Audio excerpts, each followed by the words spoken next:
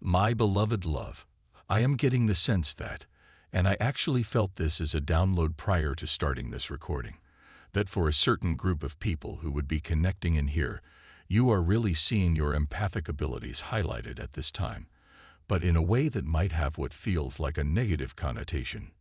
Meaning, because you are so empathic, because you are so highly sensitive, you might actually be picking up on a lot of intense emotions, particularly those surrounding the heart chakra, around people around you with a broken heart.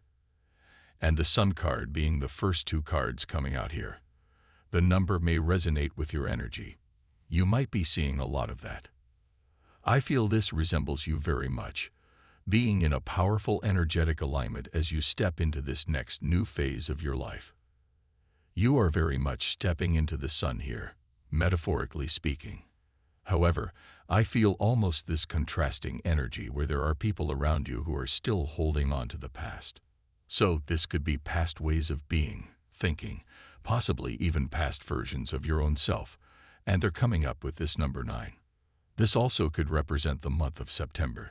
This could be someone's birth month. But I'm also hearing September could be a very transitional month for certain people who are listening to this reading. I feel like it's almost as though you are stepping into the sun here. You are coming into this fresh, brilliant, vibrant new energy, but there are others who are very much holding on to the past, holding on to an old version of reality that is passing away. What we sometimes call the 3D, a past version of reality, a lower vibrational dimension that we are actually beginning to collectively shift out of. And part of a theme I felt coming through for the reading today is that for someone listening, you may actually feel people pulling on your energy, almost as though they are feeling uncomfortable with you stepping into this vibrant, new, fresh energy.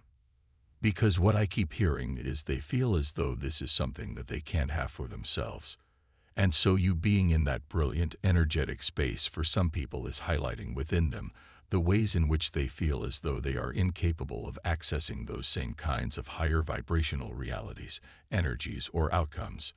However, this is happening very subconsciously, so it could be projected onto you empathically. I just keep hearing people are pulling on your heart, like pulling on your heartstrings, pulling on your emotions, or that you might just feel a kind of heaviness, sadness, grief after spending time around these particular people, without really knowing why. You may actually even blame yourself for what you're feeling when really you're picking up on an energetic vibration that is emanating from them. I'm also hearing that for someone listening, this is a theme throughout your life. This isn't something new. From Divine Muscular.